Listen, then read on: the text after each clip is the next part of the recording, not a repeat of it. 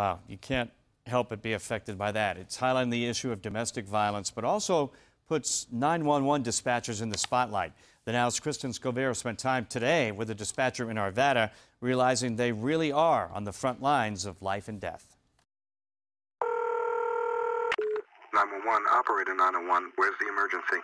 It's the call no one wants to make, but when lives are on the line, the emergency dispatcher is the very first responder. University PD is on scene, requested emergent response, unknown injuries. The most satisfying aspect of the job is being able to be that first line of help. Ian Scott is a 911 dispatch lieutenant at Rural Metro's emergency call center in Arvada.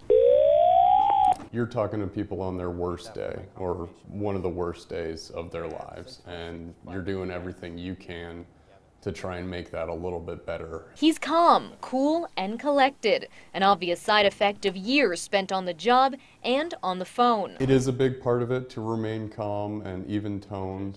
You do want to be somewhat empathetic as well. Ian says watching this year's Super Bowl ad hits very close to home.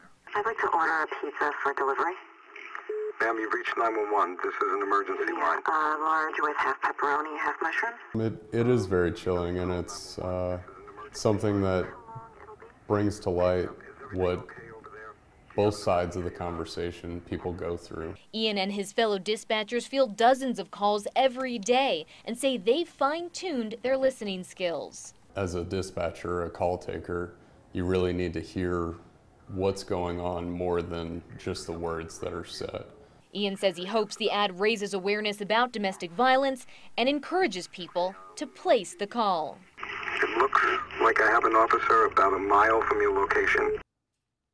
Wow. Kristen Scovero now live in the newsroom. And Kristen, that is so much responsibility on their shoulders. They really do save lives. Absolutely. The dispatchers are answering calls all day, all night, working very long shifts. It's a world very few of us get to see, but we're always glad when they pick up the phone and help us get through those stressful situations. All right, Kristen. Thanks. Great story. Let's get back out to Ann.